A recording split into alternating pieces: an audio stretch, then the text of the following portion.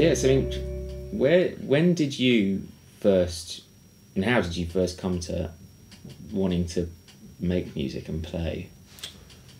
I think I heard a Radiohead album. Okay. Which Radiohead album? I think it was the Bends. Mm. And That's a cracker. I mean, Yeah. in terms of, I was like, the guitar. I like the sound of this. Yeah. And I just bugged my parents for a guitar when I think it was about 11, acoustic. Yeah.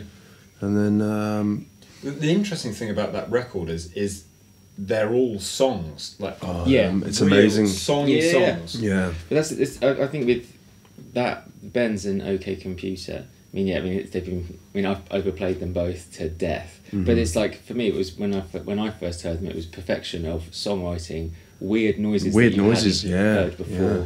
guitar being played in a way that you hadn't before. I mean, also the harmonies are just insane. It's all alternative, but the melody through it as well. It's and just like, you listen to it now, and it still sounds exactly it's timeless. It's It's one of timeless. those That's timeless- that. I think that's the key of it all. I think it is timeless. That was my first. It's quite an introduction, isn't it? Really, Yeah. The Bends. Yeah. Oh God, yeah. You're It's a bit like whoa. And then I went from there really. That I mean, I had no concept of who they were. They could have been from the moon. It was just like You heard it was a just noise. a noise, and kind it of- resonated. To the 11-year-old child. But I was always very perceptive to music. Yeah. And always heard it. My parents aren't in any way musical really, and the kind of radio, rock FM maybe, a bit of Fleetwood Mac maybe. Yeah. I remember that being in the cassette in the car and pressing it, and then rewinding it to listen to my favourite song. Yeah. And but I was always kind of humming melodies in my head, but didn't really know Why or how. Still don't really, but the Benz and OK Computer as well was like wow. Yeah. That was my, and then I got a guitar and Nirvana, things like that. Just noisy, good noise. And you had the first guitar was an acoustic guitar. Acoustic, yeah. And how long did it take you to get from that to? Until my next birthday or Christmas, I was like, Okay. I want an electric. And what was the electric? It was a PV something or other. Oh, what were they called? Raptor. Was it a Raptor? Raptor. Yeah. Yeah, it was a Raptor. They won. Yeah. They're kind of like the Yamaha Pacificas, which are entry level things, but really good. Yeah. You could. I mean, I know guys that have those, and they use them on sessions and things, and actually still, just fundamentally they're really Wow. cool. It's still in my. I think it's in my dad's loft somewhere. Really? You still got the acoustic? I have. That's at home. Yeah. What A was that? Brunswick. Brunswick. Yeah, it was probably like Chinese made British Yeah, company. it's got a very Chinese name. Yeah, Brunswick. That I still got that. It still sounds quite nice actually. Still pretty. Decent action on it. No, terrible. Yeah. But You great quite for like slide. that, don't you? I love a high action, but wrist destroying Yeah. actions. So did you have any like lessons or anything, or was it? I think sort of self-taught. I think I had like three. My mother's friend showed me like 3 chords, and I was away. And then I went to this kind of group lesson. I think like 3 times, but it was more of a social event than learning anything. Yeah. And then it was pure noise making from my point of view. And What kind of age was that? 13, 14. Okay. Just got a big muff and then was away really. Yeah. And what were you listening to when you were? So you had Ben's OK Computer and Nirvana. Yeah, stuff. just playing along on to it in the stereo in my That bedroom. teaches you a lot of things. So much Playing along. yeah. Just power chord. Even if it was wrong, it was. Yeah, but Timing jazz. is so important. Yeah. So important. Yeah. I mean that was the fun. I still remember it so vividly. Trying to, I mean, the internet wasn't really a thing, so tab you'd have to go to the music shop and get yourself a book of. Yeah, and they were all so wrong. Yeah, it was like what? Yeah, and it's like, and you could kind of figure out a lot of stuff by yourself, but. And I remember like way heavy distortion, or I'd be like, wow, yeah. Where do I get one of those way heavy distortion pedals? But that was I always remember that being quite because you were playing in your bedroom and you were trying to get this sound, and you could never get the sound that you ever wanted. Kind of like, how do they do it?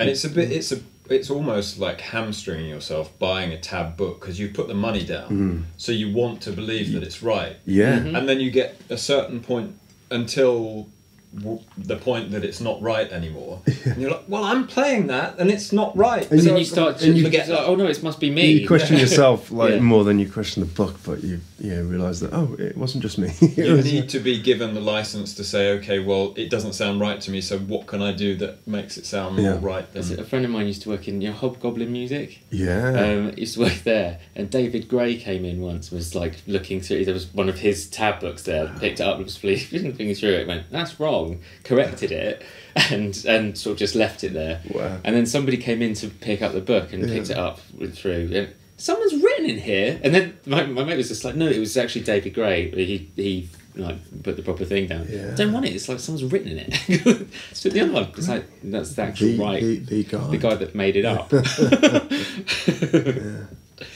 That doesn't happen every day. No, it doesn't. It doesn't. Do people sell those anymore? Because you've got like ultimate guitar tabs and websites like that. Do you know what? I don't.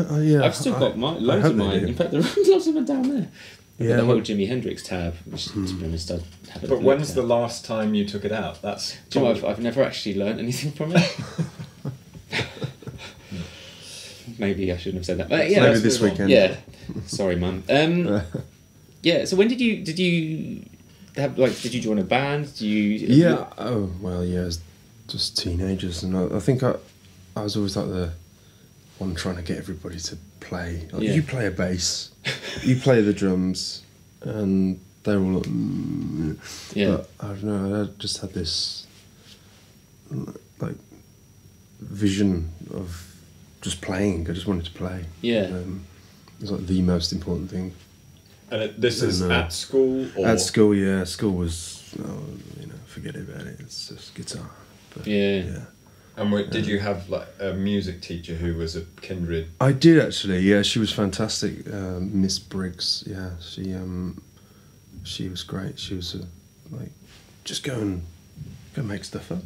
Yeah, it's just you don't have to play like that. Just go and make it up. Yeah. Because with your guitar style, I guess. I mean, I bet anybody that I could tell it's you. Over anybody else. You've got a really distinctive style, which I suppose it comes about partly by not having any lessons. No lessons, It's basically just go and make it up. I mean, because you don't even tune a guitar normally, do you? No, you always pick guitars up after you've used them. It's like, what is this? What tuning is this? Nobody ever understands it. To me, it makes perfect sense. But like a standard tuned guitar doesn't make any sense to me in my in the way I think about a song. Or the second it's an open tuning, I'm like, I'm there. So when did you start?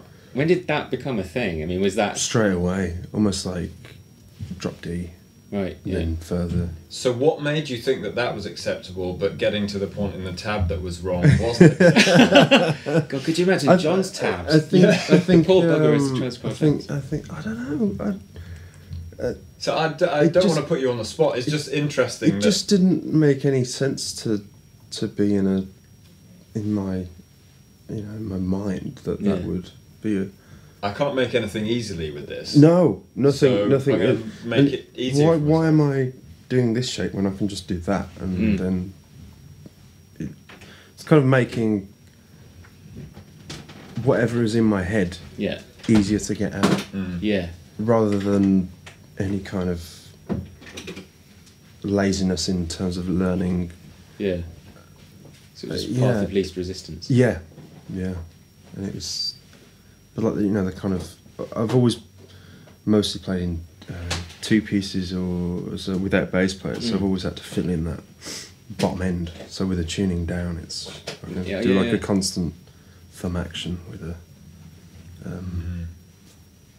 with some treble thrown in for good measure. So you've got something that needs to be done. Yeah, and that means that you can stop thinking about that hole that needs to be filled at the bottom end. Yeah, and it just means that you can get the song out that you potentially you can get out, rather than worrying about the mechanics of how I need to get that finger really down there to play that note in that chord. Yeah, and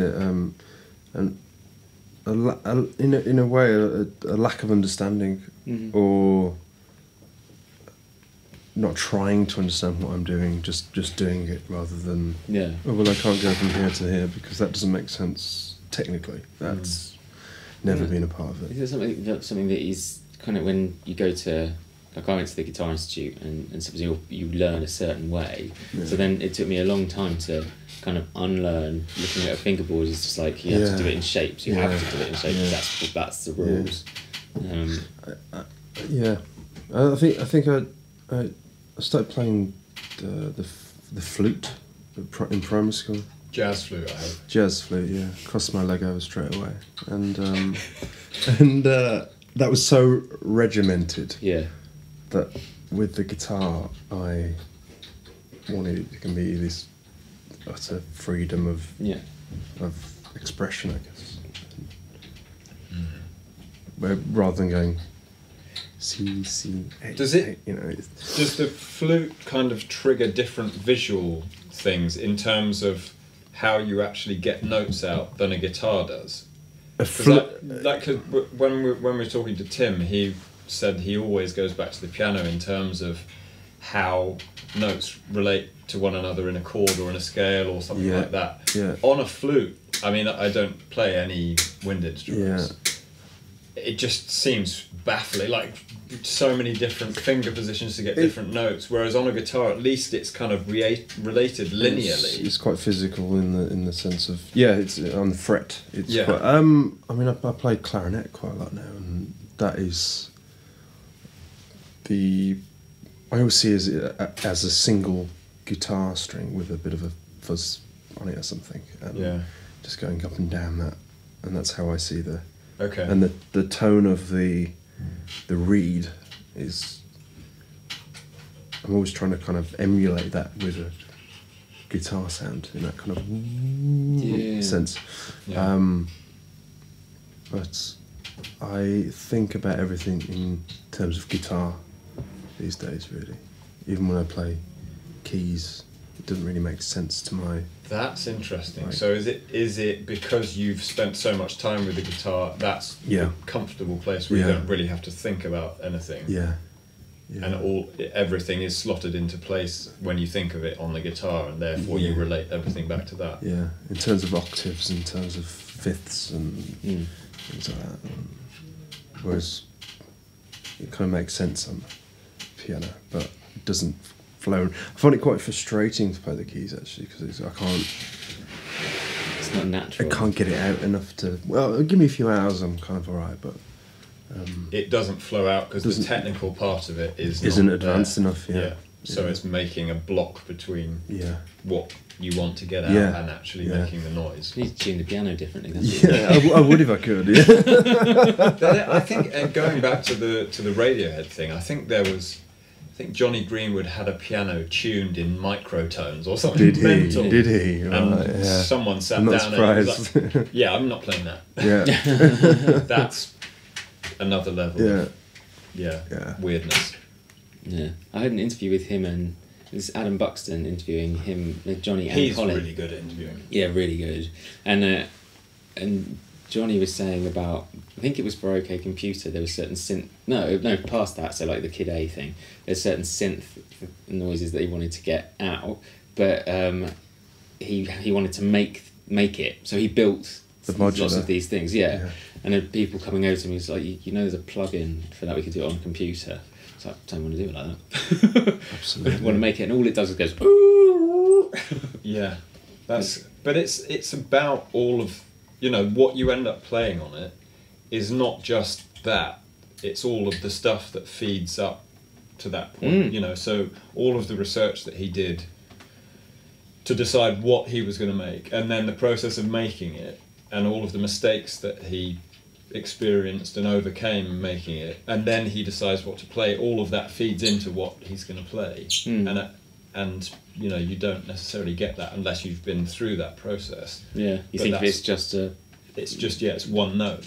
It isn't. I mean, that sounds kind of pseudo deep, but it completely is, and it, you know, that all feeds into this side of, you know, pickups and everything. What's acceptable, what isn't acceptable, what is even coming out of you to commit to tape or whatever. Yeah. It's a very fine line. It's between clever and stupid. Yeah, and it's all about, you know, where your head's at with the, and how comfortable you feel with that, and especially in recording sense, that's a whole other. It took me years to kind of figure out that it was totally different to live, and you approach things in a different way.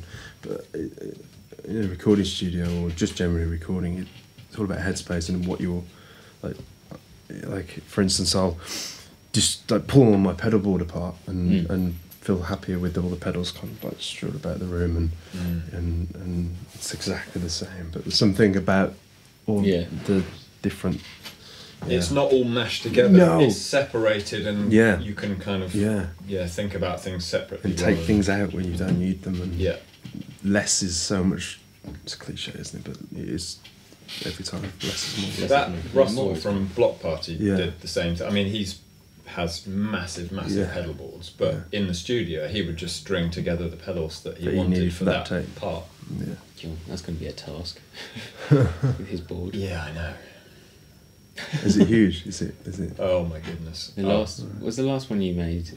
They had like some sort of radio transmitter on it or something as well. Do you have to notify the power company when it's turning on? It actually has latency on it. That board. Really? It's got so many digital pedals in it. He was saying the other day that he actually he plays ahead. So that he's playing in time. So what's coming out is in time? Yeah. It's bonkers, isn't it? Yeah, it is pretty insane. So when did you start sort of actually performing and did those school bands? Yeah, those school bands. Yeah. That was the at school or at school we had like a lecture theatre. We'd have to do like performances in front of the class, and I'd be so nervous. And then we did like a school concert, and then I think I had a gig when I was about 16 or something at a venue called, I think it's called the Alcatraz. It was like where all the local covers bands played, and I think we had to play a cover to kind of justify us being there, and I petrified. And how did that go? Yeah, we were fantastic. No, lived up to all my expectations. I think I was just so depressed because it was so awful. I think. But I think that's something that we want to communicate. By this is that the first gig probably will be terrible, and if it isn't, just wait for the next one, because that really is. There is going to be. I mean, I have terrible gigs now. I will in the future, and I've had so many. You know, it's part and parcel. And it's part, and you learn. You can't. It's such a learning curve, and don't be afraid to make mistakes. I think make as many as you can. Yeah, I think. Would you say an educated mistake or something, or you learn from it basically? Is the premise? Yeah, exactly. Yeah, at the end of the day, it's music, isn't it? It's meant to be free, and people are so critical of people when they're on stage, and I find that quite a bitter pill to swallow when that person doesn't actually get up and do it themselves, yet has this negative opinion on somebody who's just trying, you know. Yeah. So you're talking about kind of reviewers, or just general Yeah. punters, you know. That's a review headspace is a maybe we won't get into that, but yeah, that's a very bad road to go down if you've been up there, then you understand that you can just have a really bad you can night. have a really bad night. It can be your equipment, can be just not interacting with the audience. Could be the thing that you ate 2 hours before, which didn't quite agree with you, or the you just fight had that your you've tax with bill. your- It's just like, it's a bad day at the office. Yeah, Everybody in any yeah. industry will have those, right? But you're in Unfortunately, you're in the fishbowl. with people watching you. with the really hot lights on you, sweating, thinking everything's terrible, and then somebody comes up to you after and goes, "Oh, that was such an amazing show," and you're like, "Are you kidding me? Yeah. Is there something wrong with you?" No, really, but I'm deaf. yeah, makes sense. I had to do a solo gig where all of the all of the gigs I'd done with this music was with another 4 people. I had to do it on my own. Yep. It was at the 12 bar. Oh, wow. Bizarre. Yeah, I mean, Been everyone's there. like that. Yeah. No pressure, but I'm standing here. Is that what you're Actually, playing? You're playing because there's the split level, wasn't it? So you're playing. Your head was playing to people's feet, and then there was people looking up at you there. Yeah. I really like that place. And I just forgot all of the words and the chords and everything. There were 2 or 3 other bands playing, and they said, "Oh, that was amazing! It's really, really great." And I was just, I wanted to go and hide and never ever see anyone again. Yep. But it's what people in the audience are expecting is very different. Yeah.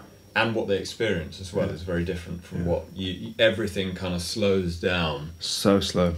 And every mistake is magnified hugely, and that's something to learn. You know, when you're performing. I often, if I don't go on stage for a few weeks, I often forget what it's like to go on stage. Yeah. And when you have that crazy adrenaline rush, and it's how you deal with that rush. Ride the wave. Ride that wave, yeah, exactly that. And I often scare myself with it because I'll have a few weeks off and then go back out again. I'm like, oh, I forgot how intense this is. But say if I'm on a tour and like by the 3rd night I'm riding the wave quite nicely. Yeah. But when I do like spot gigs, as in just I'm like, oh god, yeah, and it's overwhelming. Yeah. And before I go on, I am a nervous wreck. I am, I can't quite. And if I'm not nervous, I try and make myself nervous because I should be nervous. If I'm not nervous, there's something wrong. Yes, there is something wrong. Therefore, I am nervous. Do you have any like a routine that you sort of things that you do before you get on stage? Yeah, I have to go and have a few minutes by myself. Yeah. And go out of my I can't go from a conversation. I mean, I have done that, and I've gone on and been like, what? I have to have 5 minutes by myself just to sink into that performance mode, and then get on. Yeah. And do it with a whiskey and a bottle of water, and I'm quite happy then. Yeah. Not a water and a bottle of whiskey. Something depends. Little tot of water and a bottle of whiskey. Yeah. Everything's fine then. A straw. Yeah. Just so I don't have to bend down. Yeah. right next to the microphone. In my limited gigging experience, when the more confident you are, the more the audience will enjoy the gig. So it sort of doesn't matter how badly you start something. If it's a calamity, you just say, okay, let's start again. And if the audience realise that there's something that's gone wrong, and you're okay with it, and it's like, it's cool. Yeah. I mean, some of the best gigs I've seen are when people have cocked something up and they've gone, sorry about that. Yeah. Massive show, and they're like, sorry, hang on, we'll just give us And for years, I would fear those mistakes so much that, and I realised it just doesn't doesn't matter. It Yeah. doesn't. It's almost like the performer steps out of the TV screen Yeah. into the Yeah, audience yeah. So space. it links you Yeah. more Yeah. because you realise that they're human. Or Yeah, you know, like it's- I saw Bat for Lashes at Union Chapel, and she was just amazing. And she did this, I think it's a Carpenter song, and she started it off playing on the keys, and she just went, "Oh shit, that's so wrong. Sorry." And it was like, yeah, and everybody was like, it just warmth to her so much Yeah. because she was so funny about it, and just fell on her sword so gracefully, and yeah, I don't think, and I think I saw Pixies at Reading Festival headlining, and I think they came back on for their encore, and they were playing this song, and we're like, oh, just give us a moment, we're not sure how this one goes, I can't quite remember. And they had to confer with themselves, and then we're like, don't worry, it's just like a rehearsal in front of a few thousand people. It's fine. I saw exactly the same thing, Yeah. Blur at Brixton Academy, I think. Yeah. And Graham forgot the chords to the song that they were supposed to be singing. So Alex said, "Oh, it goes A, and then D, and then he was like, oh yeah, okay." And then once the script started running in his head, he was fine and could keep going. But yeah, and it suddenly the gig stepped up a level when that happened. Yeah. And so often that's the case. Yeah. Whereas if you just kind of your world implodes as a performer, then the gig can get worse. And that has happened to me as well. I remember this playing a festival in Manchester, and the power went down, and the PA was ridiculous. Anyway, there was absolutely no monitors, and I was having a terrible show, and the power went down, and I was just like, "Wah!" I just walked off, and I was so annoyed. But looking back, I think I should have just been like, sorry. You you drive like probably 6 or 7 hours to get there, and then you dealt with, it's just problem after problem. Yeah, and it's hard, but I mean, it does matter. It matters more than anything, but I think it's how you deal with it. Yeah. Or that really matters. Yeah, I think that is the most important thing, and it's okay to make a mistake. Yeah. Nobody's gonna. No one's gonna die. Oh, you missed that C sharp there. Yeah, 4 Pixies have died because of you. Yeah. He smiled. Terrible look. 4 music examiners have died. Yeah. Keep making them. Yeah, so you said about riding the wave, and it's all you kind of like the, I suppose, anxiety. Is it kind of not goes away, but it's less of an impact. Is that? How about the other side of it? It's like when you're going up and you're on tour, for example. Mm-hmm. So you've had the nervous bit at the beginning, and you're kind of on it's just like rinse and repeat, gig, and then it stops. Yeah. What's it like, that side of it, once it's all gone? I find it really hard to deal with. And I've kind of developed coping mechanisms to deal with it, and some of them have worked and some of them really haven't. And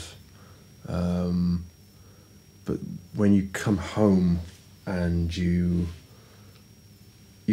don't have that adrenaline kick every night, and you haven't got an adoring crowd in front of you, and who even adore your mistakes. Yeah. Or not. And you I've had real issues with that in the past. That dealing with, I mean, I come home and I'm more or less a vegetable. It's like, but I think the worst thing you can do is stop. You have to keep going, and you have to keep busy, and you have to keep talking to people. Yeah. And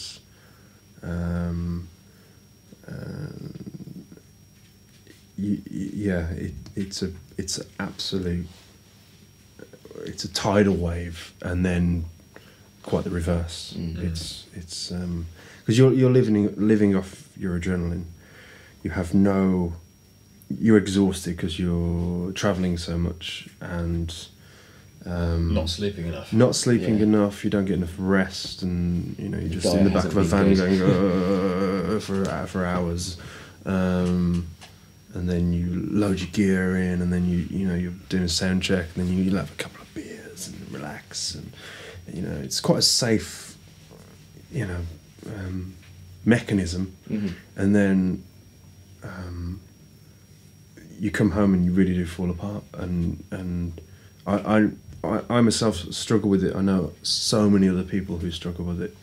I know people who book themselves in a hotel for a couple of nights before they go back to their partners, wives, whatever. Really? Yeah, just to decompress.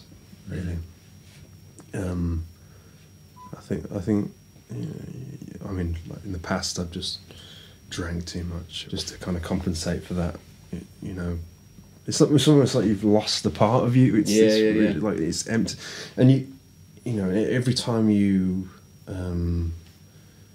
come back, you think, oh, I'm going to deal with this better. I'm going to go for a run, and that is the best. That is the best thing you can do is exercise and eat healthily and not drink too much. But your mental health is horrendous, and mine.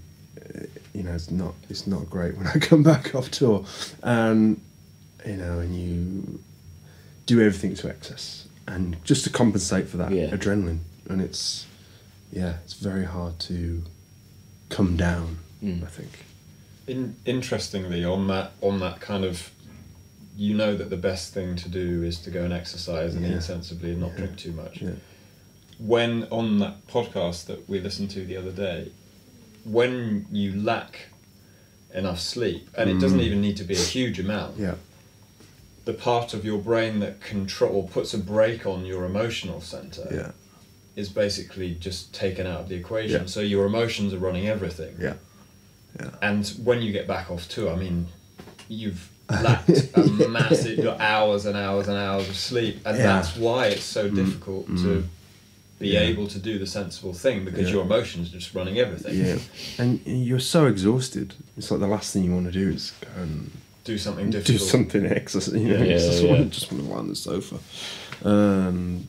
cuddle myself and watch Netflix or something. But that's not good.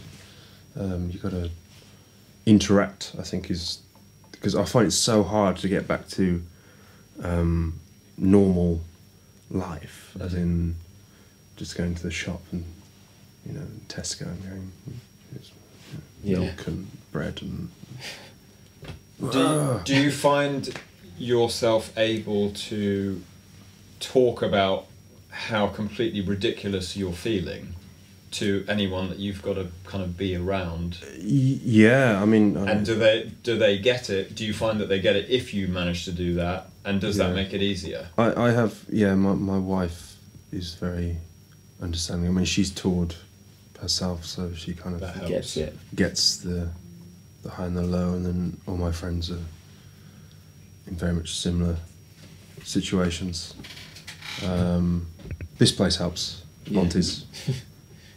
I think because we've all done it ourselves, and we all have had those issues. Yeah, and we can talk about them quite openly. And I think that is the key as well, because I've worked in other places where it's like just be classed as mad, It's the shared experience thing. When we were talking to Tim, it struck me as well that the kind of not just the motivation, but the thing that the fire that keeps or the fuel that keeps everything going is doing things together with other people who are passionate about the same thing, and then the shared experience just grows that and grows that and grows it, and it's the same thing, keeping you going after you've come off the top of that mountain. Yeah, you need other people with shared experience to get you through, because they kind of understand that you're feeling completely irrational and broken. It is irrational. It is completely irrational in the way you're reacting to things around you, and I think for me anyway, I need a focus. I need a for instance, like fixing an amplifier, or I need to engross myself in something that isn't my own crazy thoughts, so you're not, basically. You're not thinking. Or talking about something, or but I have to, and social interaction as well, because like years ago I'd be, when I first in a sense became a professional musician, as I had a bit of money. Someone actually pays you. Somebody pays me for this, and you're mad. And I was like, yes, it's all I've ever wanted, and I quickly. Like all I'd done is work like 40, 50 hours a week, since forever. Yeah. And then all of a sudden I didn't have to go to work.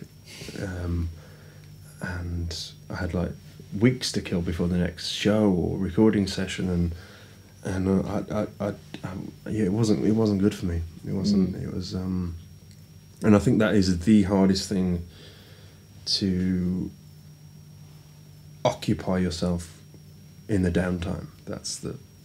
I think that's where a lot of the problems start and lie. Yeah. And I find that even, like, say I go on holiday, or I'm not very good at that. Even at weekends, it's like, because I'm fortunate enough to be doing something that I love to do. Yeah. So my Mondays for me is just I know Sunday night dreads I don't have. Yeah. And then it comes to Friday, and I love weekend time with the family. That's brilliant. Yeah. But then I go back to my house. Yeah. I've got 2 kids that don't do what I ask them to do, which is they're kids. They're not going to do that. Yeah. And there's I don't really have a schedule or that kind of stuff, and I'm finding it so weird because I only recently kind of got my weekends back after stopping gigging and stuff, and so even then I would here Monday to Friday, and then I'd be off Saturday, and then I'd basically survive Sunday, and then rinse and repeat. Yeah. But it's that downtime is a dangerous thing. I mean, when I go on holiday, I know that it's like first 3-4 days, I'm a nightmare. Yeah. It's because I'm just like, come on, what are we gonna do? What are we gonna do? Come on, no. And everyone else just wants to chill out, and then there's me not wanting to. I think it's quite an art, relaxing in a sense. It's quite a. I'm not very good at it. I have to be busy. I'll say. I get back and my kid, she's like, and that I find that really helps actually. Oh yeah, because you've got a focus to. But that downtime is dangerous. Downtime is not downtime sometimes. No. Downton. Holidays. I'm a nightmare on holiday. I can't relax. How about you? It takes a while, definitely. It's a bit like getting into a swimming pool that's not warm enough. Yeah. You've got to ease yourself in, and then once you're in, past the mid. You can't exactly. Yeah, but once past that midriff. Yeah. Definitely, and a week's not really long enough because it takes you 3-4 days to kind of get used to the pace or where your head is and interacting constantly with the rest of your family. And then if it's only a week, then you're thinking, I've got to go back to work, or I've got to go back to do this and blah blah blah. Whereas if you've got 10 days, or if you're fortunate enough to have a couple of weeks, then I find that I actually relax properly for those next sort of 3-4 days. Is it sort of that middle magic period where you actually completely down until you realise that things are coming back around? And wind it back up. And you feel more exhausted than when you left. I spent how much to feel like this? Getting on the flight and you're like, I'm so tired. Yeah, man, it's a crazy thing. How do you see sort of long-term plans? Do you have any? Did you have an idea of what you would like to do, sort of, when you're like, I don't know, 60, 70 look back and be like, I've done this, that, and that, or I mean, other than just having paid your mortgage off. exactly. Yeah. Sorry, I should have. that would probably be when I'm 85. To be fair. I mean, much of the same. I think. Really? I'm pretty content. On the right path. Yeah. I mean, it took a while to get here, Mm. and there was a hell of a lot of diversions. But yeah, I've never been more content with my day-to-day That's a good place to be, man. existence, I guess. But you know, for a long time I wasn't like happy, you know, your job and who you work with and your home life, and yeah, that's. But yeah, if you could, but yeah, it's a very convoluted way of getting to where it got to. But yeah, it's all very much the same with the paid off mortgage. If I could only have that, I'd be happy. I'd like to. You know, I think if I could tell my 18-year-old self what I'm doing now, I think the 18-year-old would be like, okay. Yeah. But to me, it's just like it's happened so. It's incremental. So gradually that it's not really it's very hard to appreciate what you have, I think. Yeah. Because it's, you know, you work so hard to get it as well that it. That statement just there, you work so hard. You hear that so often in interviews with people, and I think it just washes over people because they hear it so much. Yeah. But that I work so hard. Yeah. Means a massive amount. I think it does. It's like yeah. every day I'm slogging away Yeah. on some aspect of trying to get to this place where I'm going. For this little step constantly. Yeah. And you get that little step up after a month or a year of slogging away. And it is that little step, isn't it? And so I've worked so hard means a huge amount. Yeah. And it's almost it's not a throwaway statement, but it almost comes across a bit like a throwaway statement. Yeah. And it doesn't punch into your 18-year-old self's head to say, look, do you realise how much hard work you are going to have to put in to get to this point? Because it is, no one's going to hand it to you. Not at all. I mean, it's and you get knocked back so many times as well. It's within music. I mean, it's just. It's like a sheer dogged determination and belief without being like an egotistical maniac that it's, you know, and I think you have to realise that not everybody's going to like your output. And that's okay. And that's okay, as long as you're happy with it. And if something doesn't happen, then, you know, but you're happy with it, then I think that's... Yeah. I think that's number one. You have to be happy with your own work. Yeah. And... that's a kind of mental space to get into hugely before you do anything I think because you got to have such thick skin, and I get, you know, people, you know, negative comments and negative, and you know, you have all these positive ones, but you seem to dwell on that one negative always comment, and I'm like, what do you mean? Or and it is that sheer, like, it's just like, it's, you know, keep on keeping on. It's like I don't think you can, like, I've never had any like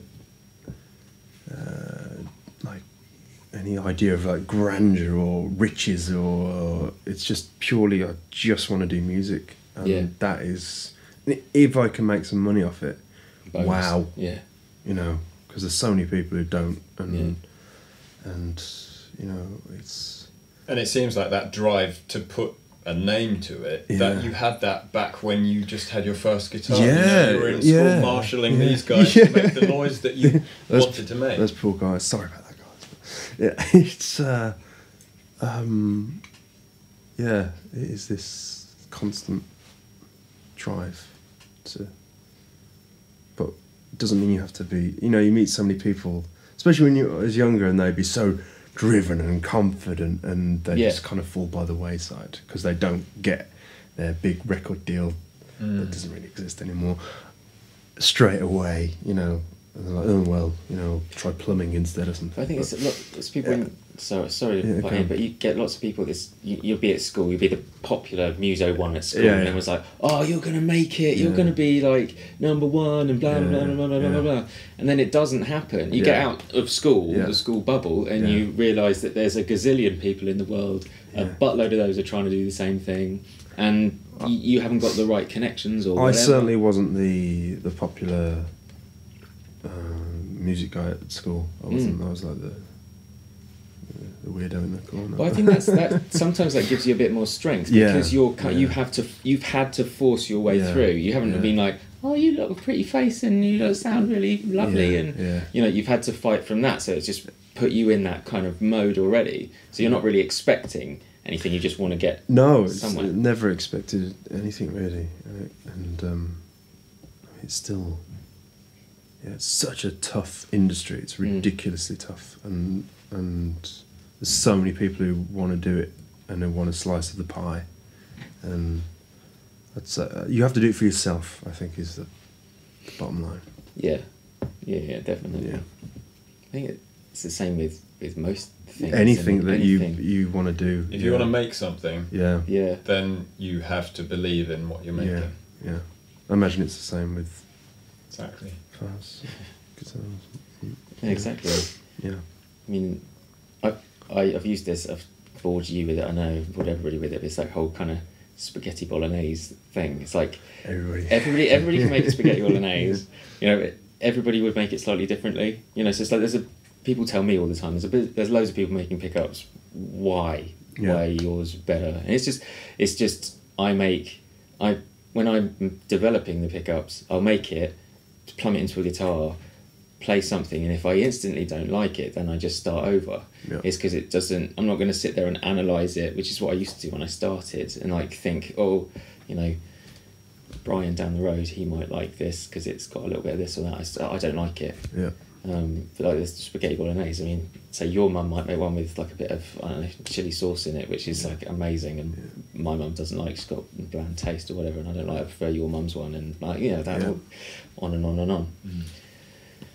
And I think you have to, if there are lots of people making spaghetti bolognese, you know, if you've got two axes, you sort of want to be running along the edges to make yourself distinct. Yeah. You've got to find the corners of the graph, because otherwise you're fighting with everyone else down by the origin, and you have a really difficult time saying, look, I'm doing this, and you should choose me because this is, if you like this, then come and try me, rather than And I think it's people. just sticking to your guns as well. Yeah.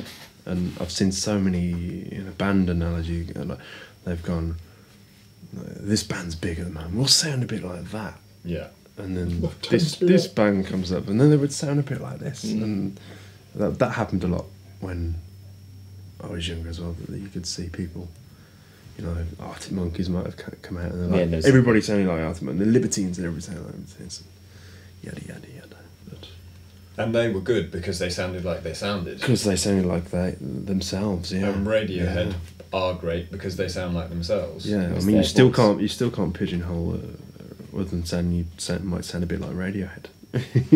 Yeah. It's like a genre all of itself. And they definitely have influences, and particularly the Pyramid song sounds a bit like a European piano trio. I can't remember who it is now, but it sounds really like that. But Tom stole it, made it his own, and then put the vocal over the top of it, and it's suddenly a Radiohead, because they've got this DNA which is in every song. Yeah. And it's all pervasive. Yeah. So every song has that, and it's got so much of them in it that any influences are kind of drawn in and kind of chewed up, and then spat back out as Radiohead. them. Yeah. That's that's what we all strive for, I guess. Yeah, I think I think everybody has obviously we all have influences, but it's mixing them up enough to put something out that is you, yeah, and that is individual enough to be recognised, I think. Yeah. Where are we? Well, we kind of not really followed this really at all. We're kind of down here. I've had too much caffeine. I feel a bit like that as well. Yeah. It's a fine line though, isn't Just it? being so close to Matt. Yeah, there's his extra presence. caffeine. Yeah. Oh, Maryland cookies. Oh, yeah. This is. Would you like a Maryland cookie? I'm right. I've already had one. But, You had one. They're keto cookies, aren't they? Do you know what? I had a pizza last night, and I was a bit concerned that it was going to knock me out of ketosis, but still in when I woke up this morning. So, an actual pizza. Was Yeah. And ordered a pizza in, or did you? No, ZZ Pizza. Went to ZZ because it was Deb's birthday last night. 44. Did you have a good time? Yeah, it was good. And I was like, oh well, I could have the salmony thing and not eat the potatoes. And I thought, for goodness sakes, I'm just going to eat a pizza. And if it knocks me out, then it knocks me out. was it a no carb thing? Yeah. Which my body is kind of doing pretty well on. And I don't know, I mean, this is probably not the place to talk about it, but I'm going to have a biscuit. Talking of Cheers. Drum roll. carby, sugary carbs. Yeah, all in one. Yeah. So, if, as you touched on it earlier, if you could say, write a letter to your 18-year-old self, 16-year-old self, whatever, knowing what you know now about your kind of journey and advice you would give yourself, what would you tell yourself? Just not to worry so much about anything. Mm. None of it is important. It's and just stick to your guns and trust your gut. Yeah. I think, and go your own way. It doesn't matter what, you know, whatever people say. It just doesn't matter. It just doesn't. You know, don't worry about what other people think. I think it's number one. Yeah. That's a good one. Trust your gut. That's and I was going to maybe qualify that, not that it's any of my business to qualify what you were going to tell your 18-year-old self, but know what you believe and know why you believe it, and then just keep following that, because people's opinions are always going to be, you know, opposite or not opposite, but conflicting with yours. Yes. But if you know what you believe and you know why you believe it, then that's enough to keep you going when you get a terrible review, or or when you lose your record deal or whatever. If you believe if you know what you believe and you know why you believe it, and you just keep on doing it, because that's, you know, that is what you are. Yeah. You've got to keep on doing it. Yeah. People love to poo-poo. Don't they? It's, it's a human condition, I think. I think I had more of an inkling about myself when I was 18 than I did at 24. Yeah. You know? Because you go through that whole university thing and you think, oh, I need to be this graduate professional. So, Positive Oscar. yeah, basically, yeah. I think, and sometimes it's like that quote of, sometimes when it feels like it's falling apart, it's actually falling into place. And I think that's rang very true throughout my, you know, life.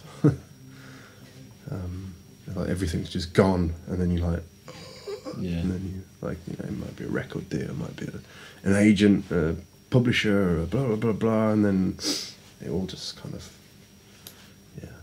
we get used to things, don't we? And it gets comfortable. Yeah. And then when something changes, that becomes uncomfortable, and you think, oh, that's the end of the world. Well, it's the end of my world that I've known for the last 2 years, That or 6 chapter. months, or whatever. Yeah. But there's going to be something else. Yeah. Yeah. There's always something. There's always some kind of something to work towards, I think. Keep hustling. Yeah. Yeah. That is it, isn't it? Keep hustling. Every day.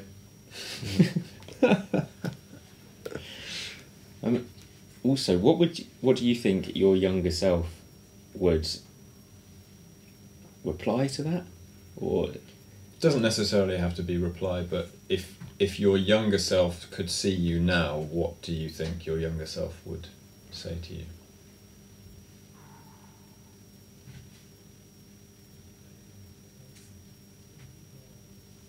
Is that what's going to happen to me?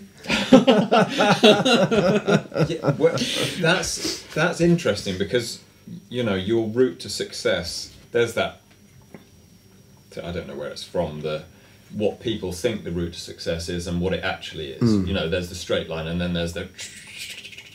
It's exactly that. But you can't believe that you're even going to get from there to there. Yeah. That's kind of what I would... I wouldn't have thought. Would your 18-year-old self believe that you would have done what you have done? And... Probably not, no. No. No, not at all. No. Which is kind of cool. Which is kind of... So on down days, maybe that's the thing to think about, Yeah. you know. Yeah. Look at all these things I've done. Yeah. Not done too bad. Yeah. Anyway, what's next? yeah. Cool, man. And on that bombshell, Pleasure. to quote Jeremy Clarkson. Yeah. Yeah, Thanks, thanks. Thank you. Yeah. Yeah. That was awesome.